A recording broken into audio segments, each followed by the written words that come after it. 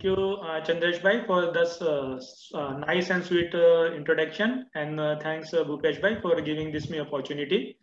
So we will directly start with today's topic. So in next 10 to 15 minutes, we are going to talk about kidney transplantation. Topic given to me was kidney transplantation.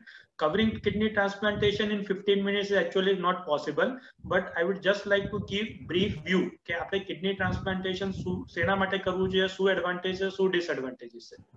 So we can just start.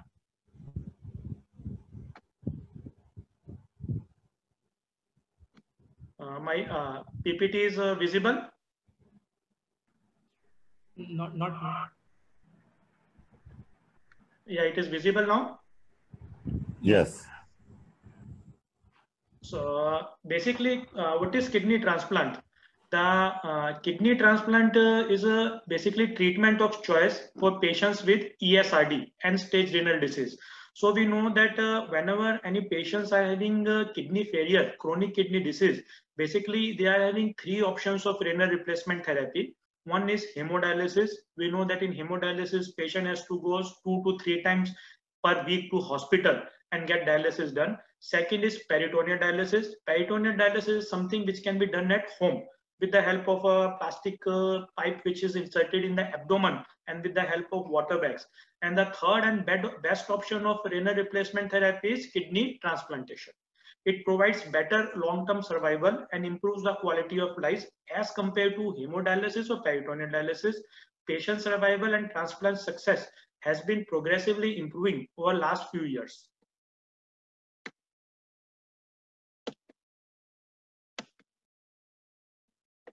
Can somebody change this? Yes. So basically, what is the history of renal transplant? So first renal transplant was successful renal transplant was done in 1954 by Joseph P. Murray. In this transplant was carried between identical twins, and there was no immunosuppression used in this case because they were identical twins. So what are the benefits? Why we have to encourage any patients of ESRD to go for renal transplant? Because there is significant reduce in mortality, life expectancy increases. There is significant reduce in the risk of heart attack, stroke, heart failure. There is a reduction in infection related hospitalization. It improves quality of life, and these patients are more likely to stay employed. So this is a chart which is showing life expectancy. And we see the patients who are on hemodialysis, the relative risk of death is about 1. And the patients who have been done ideal donor kidney transplant, the relative risk of mortality is somewhere between 0.25 to 5. And the patients who have been done transplant with marginal kidney donor, relative risk of mortality is about 0.75. So the purpose of showing is that the overall the mortality of patients of ESRD who has undergone transplant is lower as compared to the patients of ESRD who are undergoing hemodialysis. So this is the benefit. Similarly, this is another chart which is showing life expectancy, patient survival rate by dialysis and transplant. And we see if this is the percentage of patients and this is the life patient on dialysis. So after 5 years, only about 15% of the patient on dialysis will survive, whereas patient who has undergone transplant after 5 years, about 80 to 90% of the patient will survive. So the message is survival benefit. Any patients of ESRD who undergo renal transplant has got much more chances of survival, much more chances of life expectancy as compared to the patient of ESRD who are remaining on hemodialysis. So this is again chart which is showing cardiovascular benefits, just like survival benefits. This is the cardiovascular risk for general population. This is risk for kidney transplant, and this is risk for dialysis patients. So highest mortality, cardiovascular mortality is seen in patients who are undergoing dialysis. This group of patients, ESRD, if they undergo kidney transplant, then the risk of cardiovascular mortality significantly drops down from 10% to 0.1%. So there have been numerous studies which have shown that this transplant will improve the quality of the life satisfaction, physical, emotional well-being, and ability to do work increases in renal transplant recipient. Uremic complications are reversed, and fertility returns. Again, this is a very important thing.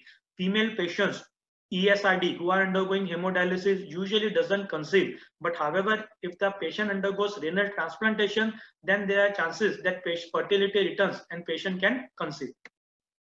In addition, there is a lot of socio-economic benefit. Patients who have undergone renal transplant will be able to do their normal routine works, whereas patients who have undergoing hemodialysis are usually weak. They are having a lot of complications, so less likely that they will do their routine work. Mean cumulative cost of dialysis and transplant are equal for 1 year. However, after the 1 year, transplant is more cost effective as compared to hemodialysis. What are the contraindications for renal transplant? ABO incompatibility. However, at this moment, it is not considered contraindications because they are now ABO incompatible transplant also ongoing. Then cytotoxic antibodies against HLA antigens of the donor.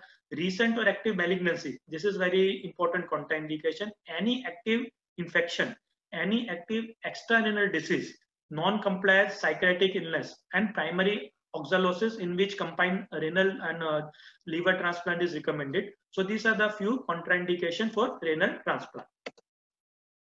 So coming to recipient selection. So recipient or the patient should have general medical condition is seen. Cardiovascular screening is very, very important. Most of the patients of ESRD diabetic, we have to rule out underlying cardiovascular disease. If required, CAG angiography has to be done. Then age appropriate routines, cancer screening, as we have just talked that cancer is a active malignancy is a contraindication, so in female pap smear, mammography, colonoscopy or PSA in male.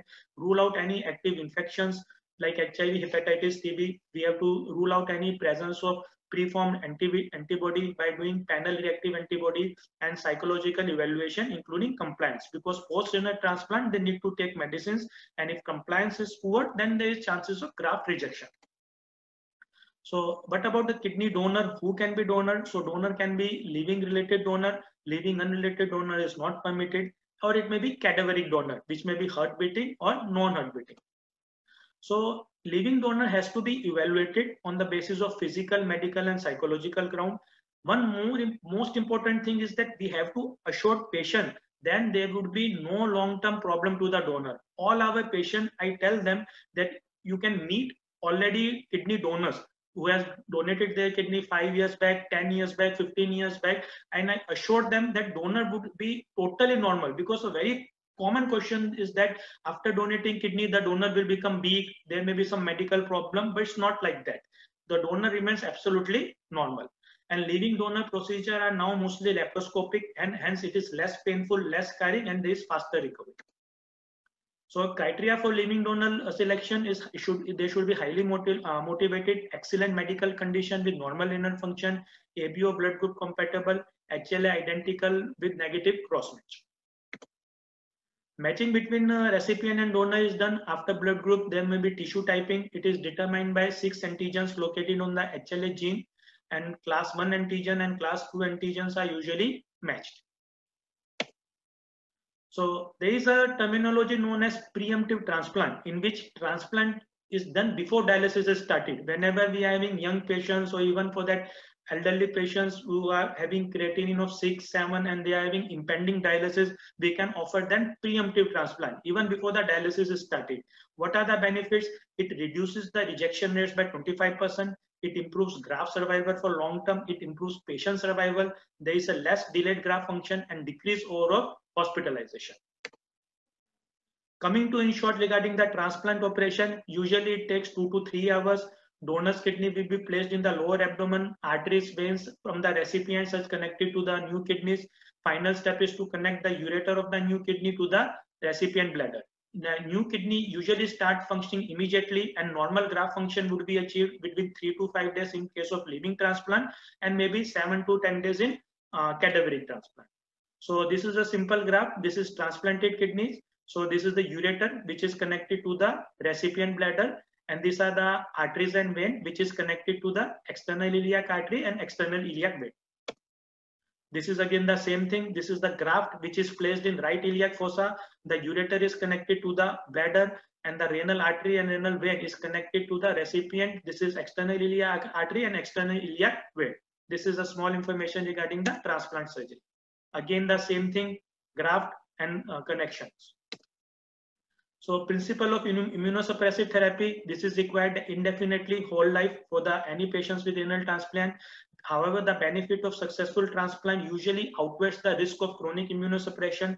Large doses of immunosuppression drugs are usually required the early post-transplant period, that is early first year. After that, as the days pass, the amount of immunosuppression is reduced, and multi-drug regimens are usually employed. As a standard matter, we are using triple immunosuppression: steroid, CNI, tacrolimus, cyclosporine, along with antimetabolite like MMF or Cezora. What are the complications of renal transplant? Immediate complications may be transplant rejection. Then there are more chances, sometimes chances of infection and sepsis. Post-transplant malignancy, lymphoproliferative disorders, electrolyte disturbance, and iterogenic side effects like drug-related, steroid-related side effects. What are the major causes of long-term allograft failure? Chronic rejection, and one of the many main causes, death with functioning graft. So the graft survival is very, very good. Mostly about 80% of the graft survive for about 10 years. What are the most common cause of death after kidney transplantation? Cardiovascular disease is the most common cause of death after kidney transplantation. Second is infection. So what are the take-home messages? So kidney transplant is the best treatment option for patients of ESRD. Kidney transplant save lives, improves quality of life, and save cost. The living kidney transplant is safe and it provides better outcome. Preemptive transplant is also good and is also advantageous. Thank you.